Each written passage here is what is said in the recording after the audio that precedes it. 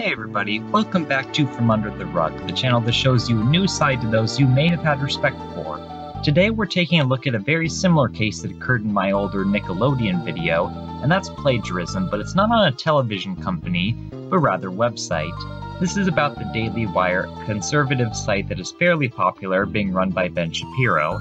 I know some people, including myself, have some relatively strong views towards him, but that's not going to be relevant to this.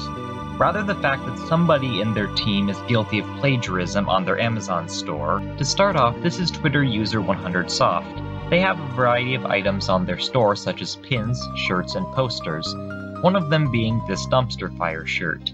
This is just a comical design, but it became very notable recently as this morning the video is being uploaded on.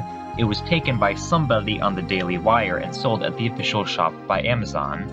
On this comparison here, it's very easy to see the similarities, as the stolen one only has a few minor changes. Virtually everything but a very slight tone of color difference and the letter D on it are the same, right down to the line placements on the front and right side. It was meant as some sort of joke on the next Democratic debate, claiming it would be, well, obviously, a dumpster fire. I'm not sure if it will, considering that it hasn't happened yet, but I know that this isn't exactly the right way of getting that point across. I'd like to make a recommendation if that person on the team is watching this video. Try less illegal methods of artistry. I'm not a successful artist by any means, but I know not to claim something that it's mine when clearly it isn't mine.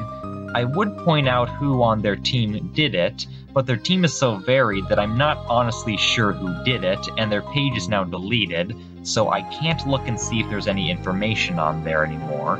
Regardless, if you do watch, try making another Ben Shapiro quote, since those are already most of them that are sold. Why fix a strategy that isn't broken? So what's changed since 100soft pointed it out?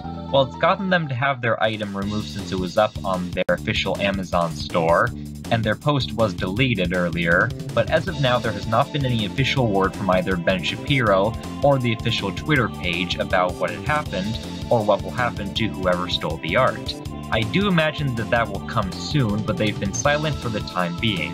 I'll be watching for a win/if they do say something about it, as by comparison Nickelodeon was too large of a company to be very concerned about that, and it's not quite as easy to hold them accountable.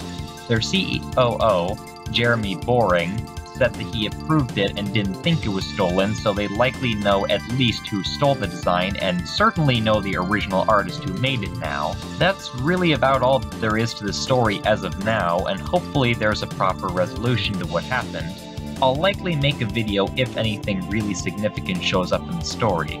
For now, I'd recommend supporting 100soft, the original author of the image, as I think their stuff is pretty good, and it's at least not stolen to make fun of the Democratic debates.